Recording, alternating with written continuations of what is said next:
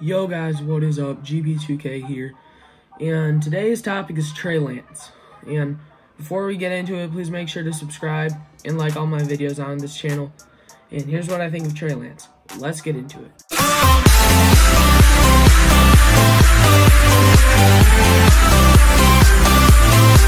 So guys, Trey Lance had his pro day a couple weeks ago, and the first thing that I noticed about him was that the guy is built. Like, he is crazy strong, crazy athletic. But also, what comes with that is he's kind of raw. He had a little bit inexperience because he's only started like 15 games in his entire college career or something like that. And his unofficial 40-yard time is 4.45. And I know that's pretty good for a quarterback, but some of you guys may say Justin Fields got a 4.44. But Trey Lance is a very powerful runner. I think Justin Fields just has like that pocket and the rollout mobility. I think Trey Lance has the materials to be a full-out running quarterback in the NFL. And the first thing I think when I see him is a smaller, faster Cam Newton. Because Cam Newton, he had a very big arm, he was very good at running, and he is very powerful. And I see all that stuff in Trey Lance. He is very talented. I think he is very athletic. That's one of his biggest strengths to me, I think.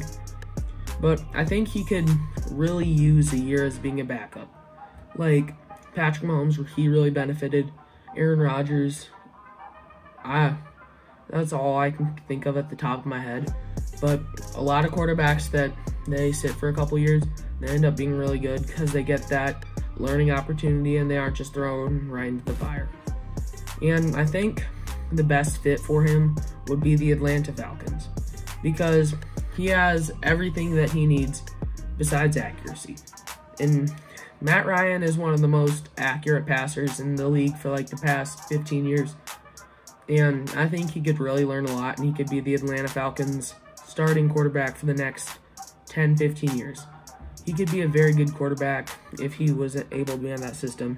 But now with some of his flaws, I think he's a little bit inexperienced, as I've said before. It's not enough games for comfort for me. Like, maybe one more year and I'd feel a lot better about that. And he's not a very safe pick. Like, he's not going to be able to start day one for you. So if you're the 49ers and you want a quarterback, well, not the 49ers, the Panthers, I guess. But the Panthers just need a quarterback, so I think they'll take whatever they need. But he isn't going to be the best day one starting quarterback for you. I think Mac Jones has already solidified that role, and he's just an amazing player. But Trey Lance, he's a little bit inaccurate sometimes, and I think 49ers, Jimmy Garoppolo, Atlanta Falcons, Matt Ryan, he could help a lot. And another thing in college is that his competition level is a little bit iffy because, like, he can just tear up those defenses because we saw a totally different Carson Wentz in college football than we did in the NFL. And Carson Wentz was a lot more hyped than the Trey Lance was. But Trey Lance, he looked very amazing at his pro day. I think the 49ers traded up because they saw his pro day and thought he was amazing. But I think now that the 49ers saw Mac Jones' pro day, I think they're going to go with that.